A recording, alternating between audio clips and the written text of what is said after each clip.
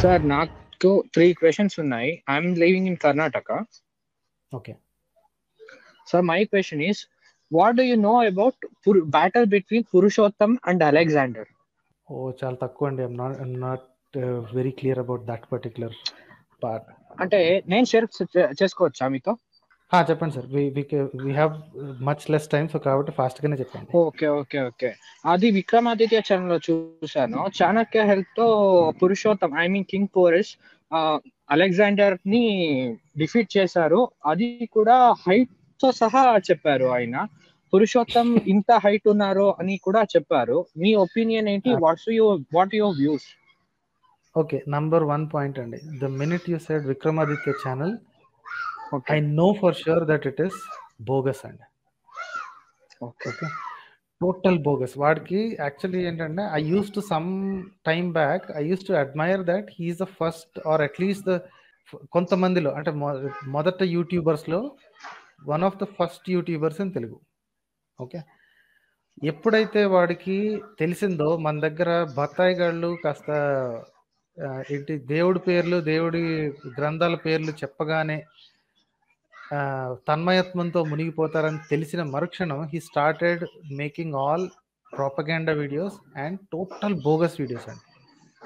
అది ఎంటర్టైన్మెంట్ తప్ప దాంట్లో I will not even consider 10% truth. So అతన్ని చెప్పితే మాత్రం అస్సలు నమ్మొద్దండి. You have to find multiple different sources. First thing, porous is defeated in that fight. Okay, he got defeated. Yeah, he got I think defeated or he defeated Alexander? No, I think Alexander was not defeated అండి. Alexander died because of a disease. మలేరియానో లేకపోతే typhoid correct గుర్తులేదు. Alexander was undefeated అండి. Alexander was undefeated. అతను just రోగంతో చచ్చిపోయాడు అంతే.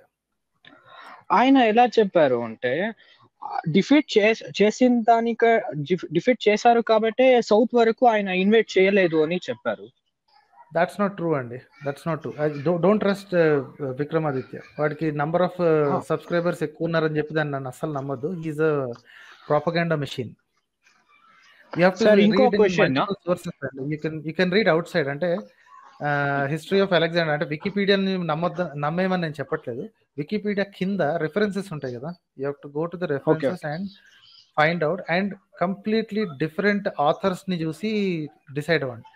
ఒకే type of అంటే అందరు ఇండియన్ ఆథర్సే అనుకోండి, then you can find maybe వాళ్ళు ఒకళ్ళని చూసి ఒకళ్ళు రాస్తున్నారేమో.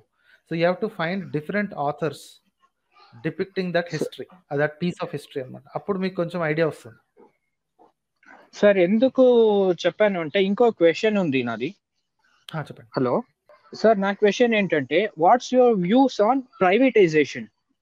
ఓ you mean privatisation of the government companies? You mean government sectors.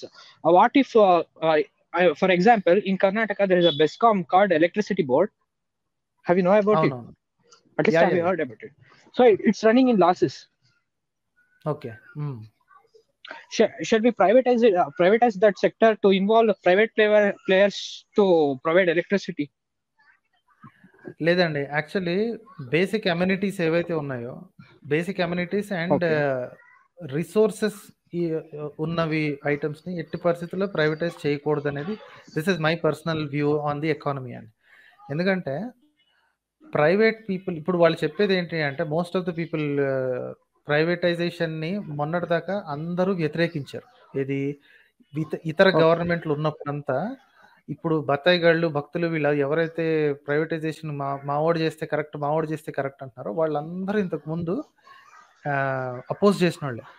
ప్రైవేట్లో అయితే మాకు జాబ్ గ్యారంటీ ఉండదు, ఏంటి వాడు లాభానికి ఎంతకైనా పని చేపిస్తాడు, ఏవైనా చేయిస్తాడు, తీసేయమంటే తీసేస్తాడు, ఆటోమేషన్ తీసుకొస్తాడు, మనుషులు తీసేస్తాడు. They use to have 101 reasons to say no privatisation. వాళ్ళోడు చేసాడు వెంటనే, మావాడు చేసాడంటే ఏదో మాస్టర్ స్ట్రోకే అయ్యి ఉంటుంది, చాలా ఆలోచించి చేసి ఉంటాడు, దేశం కోసం చేస్తాడు ఏదైనా సరే అనే మెంటాలిటీ ఉంది. My personal view on this is, privatisation అనేది కొన్ని సెక్టర్స్ని ఎట్టి పరిస్థితుల్లో చేయకూడదండి. అది ఏంటి అంటే, ఒకటి safety and security, basic amenities, ఇంకొకటి హెల్త్ అండ్ ఎడ్యుకేషన్. వీటిని ఎట్టి పరిస్థితుల్లో ప్రైవేటైజ్ చేయకూడదు. కాకపోతే మన దగ్గర ఉన్న ప్రాబ్లం ఏంటి అంటే వీటిని అన్నిటికంటే ఈజీగా ప్రైవేటైజ్ చేసేయచ్చు, రైట్? ఇప్పుడు the point is private corporations profits కోసం చేస్తాయి.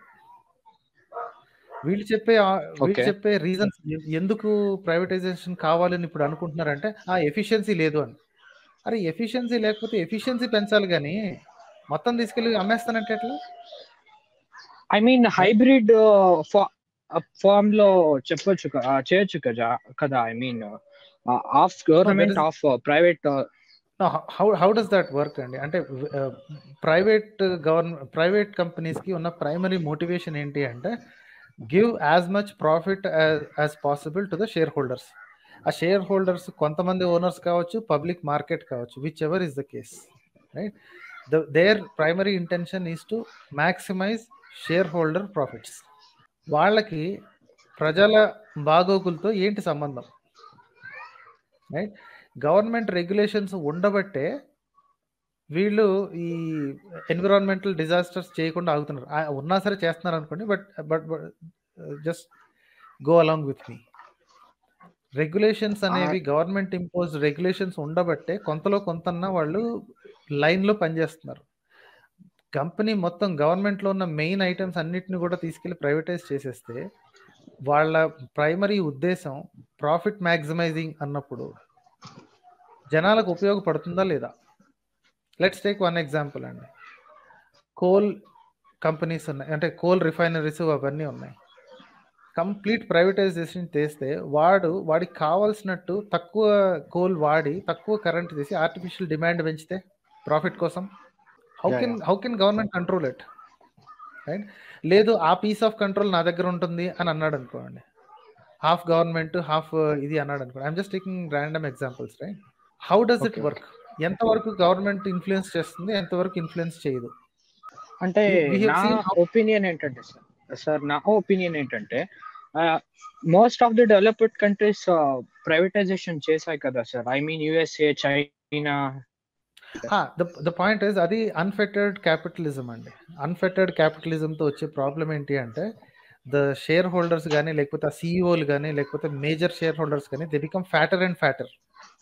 ఇప్పుడు అమెరికా చేసింది కాబట్టి అదంతా ఏం బాగాలేదండి. అమెరికాలో కింద మధ్యతరగతి ఇంకా కింద మధ్యతరగతి ఉన్నోళ్ళు they are literally stress and యాంగ్జైటీతో చచ్చిపోతున్నారు. వాళ్ళు ఒక జాబ్ వాళ్ళకి సరిపోవట్లేదు బతకడానికి. ఓకే, 2-3 జాబులు చేసుకోవాల్సి వస్తుంది. మొగుడు పిల్లలు ఇద్దరు పని చేయాల్సి వస్తుంది. చిన్నపిల్లలప్పటి నుంచి, అంటే మరి బాల్య లేబర్ కాదనుకోండి, చైల్డ్ లేబర్ కాదు, కానీ 16-17 వచ్చిన దగ్గర నుంచి they have to start working or else ఇల్లు నడవని పరిస్థితి. ఒక మాదిరి శాలరీ వచ్చిన వాళ్ళు కూడా బోల్డ్ అంత ట్యాక్సులు పోతుంది, ట్యాక్సులకు సంబంధించినంత వరకు వెనక్కి రావట్లేదు. సో అన్ఫెటర్డ్ క్యాపిటలిజం అనేది డేంజరస్. కొంతలో కొంత బెటర్ సిస్టమ్ ఏంటి అంటే ఈ స్కాండినేవియన్ సిస్టమ్. వాళ్ళ దగ్గర ఏంటంటే క్యాపిటలిజం ఉంది, డెఫినెట్లీ ఇట్స్ క్యాపిటలిస్ట్ ఎకానమీ, కాదనడానికి లేదు. కాకపోతే there are certain segments of the human society which it is completely government controlled. ఎలా అంటే education for example. Okay, private colleges, private universities ఉంటాయి, కాకపోతే వాటికి ఎంత ఫీజు ఉంటుందంటే మామూలు మనుషులు ఎట్టి పరిస్థితుల్లో జాయిన్ అవ్వడానికి వీలు లేదు, వాళ్ళ కుదరదు. Government colleges, government schools completely free are literally close to zero fee అనమాట. సంవత్సరం మొత్తానికి 500 యూరోలు ఉంటాయి అనుకోండి ఫర్ ఎగ్జాంపుల్. సంవత్సరం మొత్తానికి 500 యూరోలు పెద్ద విషయమే కాదు, రైట్? సో ఇంకోటి health care is literally free. ఎంత చిన్నది వచ్చినా పెద్దది వచ్చినా ఎంత పెద్దది వచ్చినా మీరు ఏం పే చేయక్కర్లేదు. మేబీ కో పేమెంట్ అగైన్ మళ్ళీ ఇలాంటిదే ఉంటుంది. సంవత్సరం మొత్తానికి మీకు వచ్చిన అన్ని కలుపుకుంటే మేబీ ఒక 500 నుంచి 1000 యూరోలు ఖర్చు పెడతారు, అంతకంటే ఎక్కువ. So American system is not at all good system అండి. అది అనిపిస్తుంది బయటికి, అది బాగానే ఉంది కదా, బాగానే నడుస్తుంది. But you have to, if you really know the middle class people there literally సస్తున్నారు అనమాట. వాళ్ళు బేసిక్ ఇన్సులిన్ కూడా దొరకదు వాళ్ళకి. సో ఎందుకు అలా అయింది అంటే భయంకరమైన private lobby. Government does not control pharma prices at all. So వాళ్ళు ఇష్టం వచ్చినట్టు ప్రైసులు పెంచుకుంటారండి. ఇక్కడ వస్తుంది అనమాట problem. These are the problems when you go for privatisation for basic amenities. ఇప్పుడు అలా అని చెప్పి ప్రతిదీ బేసిక్ కమ్యూనిటీ అంటానికి లేదు. ఇప్పుడు ఇంటర్నెట్ అనేది ఉంది. ఇంటర్నెట్ బేసిక్ కమ్యూనిటీనే గవర్నమెంట్ తీసుకోవాలంటే కుదరదు. బిఎస్ఎన్ఎల్ని ఎలా మేనేజ్ చేయాలో వాళ్ళకి తెలిసి చావట్లేదు. And my first argument will be, management కుదరట్లేదు, అది సరిగ్గా పనిచేయట్లేదు అంటే సరిగ్గా ఎలా పనిచేయాలో నేర్చుకోవాలి కానీ తీసుకెళ్ళి అమ్మేయటం ఏంటండి? Right, there primary contention is BSNL is not managing, దానికి కావాల్సిన సబ్స్క్రైబర్స్ రావట్లేదు, దానికి కావాల్సిన రీచ్ లేదు అని. ఎందుకు రావట్లేదు అంటే వాళ్ళ సర్వీస్ చండాలంగా ఇస్తారు. ఎందుకు చండాలంగా ఇస్తారంటే వాళ్ళకి జాబ్ గ్యారంటీ ఉంది. గవర్నమెంట్ కంపెనీ మమ్మల్ని ఎవరు పీకలేరని చెప్పి వాడు కస్టమర్ కేర్ వాడు పనిచేయడు, ఎవరు ఏం పని చేయరు. What you have to repair is the culture. ఒరే నువ్వు పని చేయకపోతే నీ జాబ్ తీసేస్తాను అంటే అప్పుడు ఒళ్ళు దగ్గర పెట్టుకుని పనిచేస్తారు.